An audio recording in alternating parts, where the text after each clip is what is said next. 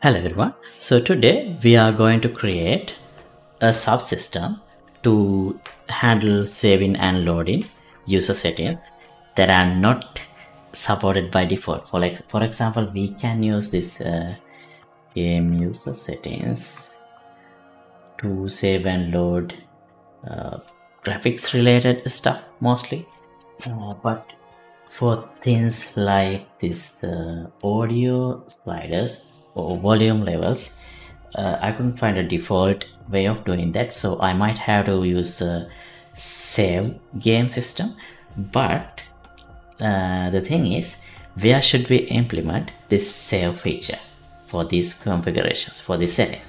So earlier I have done this using this game instance, but I don't think that's a good way to do that, because if you are trying to use this plugin, this menu plugin in your own project, and you might already have a different game instance class, so you might have to do some refactoring, copy some functions that you have that you need to support the menu system, save, load stuff.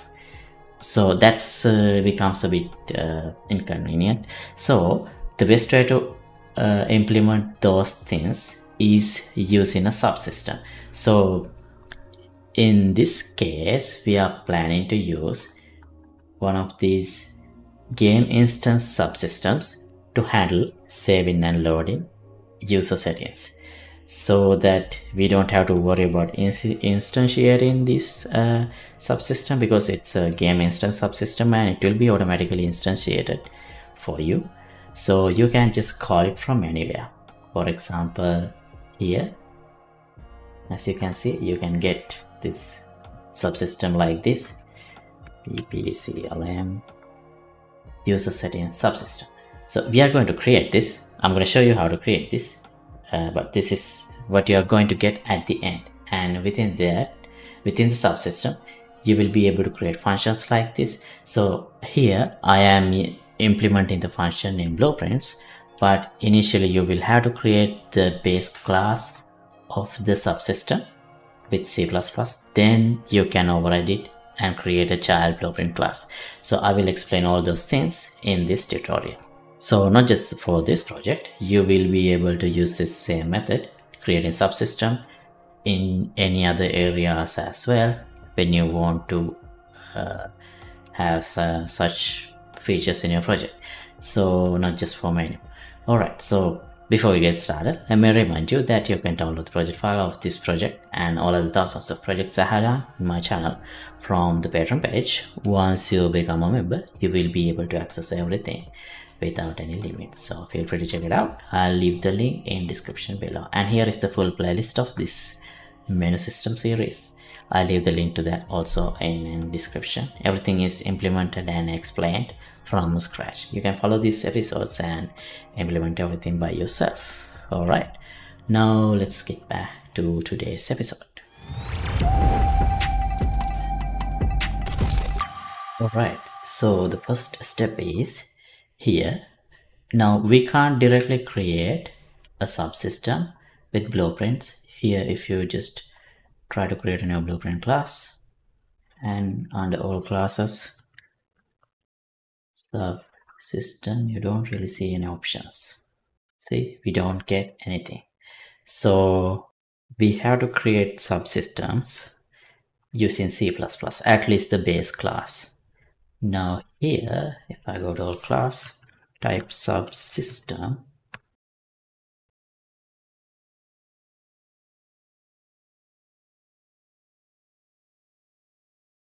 you see multiple options. Dynamic subsystems, these are all the subsystems that already exist in the editor, or if you have any plugins, they will also show up here. So here you can see there are 4 types of subsystems. There's engine subsystem, editor subsystem, game instance subsystem, and your local player subsystem. So for our settings, to store our settings, I'm thinking of using a game instance subsystem because the life cycle of the game instance is actually it will persist between levels. So it's not, you don't have to have a loaded level to access the game instance subsystem. Even if you switch between levels, you will have changes there. So therefore, I am thinking of using game instance subsystem. Right. So yeah.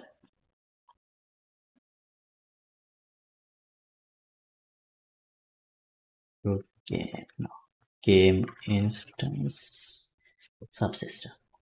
Let me click that, and I'll make sure to select my plugin, Common UI Management System plugin, as the module. I'll call it CLM user settings subsystem and create. Okay, project now includes sources. Please close the editor and build from your IDE. Alright, so let me close my editor, and here is the project.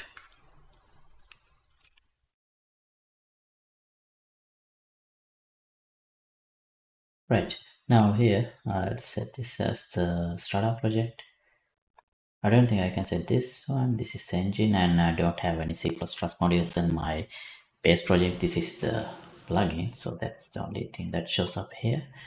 And press play. But not play, actually, this is build and run. But yeah, anyway, it looks like a play button. Alright, so it's build complete, and it's the here is the project. So if I just go to any blueprint now, I should be able to get the user settings subsystem. So since I don't have any functions here, I can't actually use it. I mean, there are already some default functions, but yeah, this is how we access. Now we don't need to instantiate or don't need to think of the life cycle of this, because this is a game instance subsystem, so this will be automatically instantiated for us. And but here the problem is, since this is in C++, actually not a problem, but to make things easier, I wish to make a subclass from this in blueprints. But if I now go here, if I try to create a subclass, CLM, see, it's still not appearing. That's because here we need to define it as a blueprintable class. So for that, we need to add these two keywords. Now add them and build and run again. I can't build and run while my engine is running. Let me close the engine.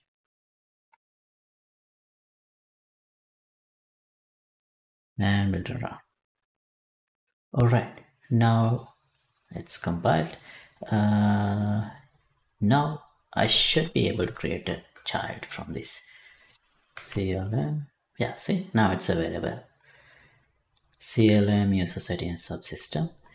So I'll call it PPCLM user settings subsystem.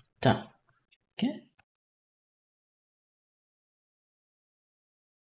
Now, in the same way, I should be able to access this as well from blueprints. Let me check this quickly. So first thing I want to implement using the subsystem is this is a way to save and load these volume settings. So here, maybe for the apply function, we can, yeah, I don't think I already have apply function. Let's check the parent. We do. Okay.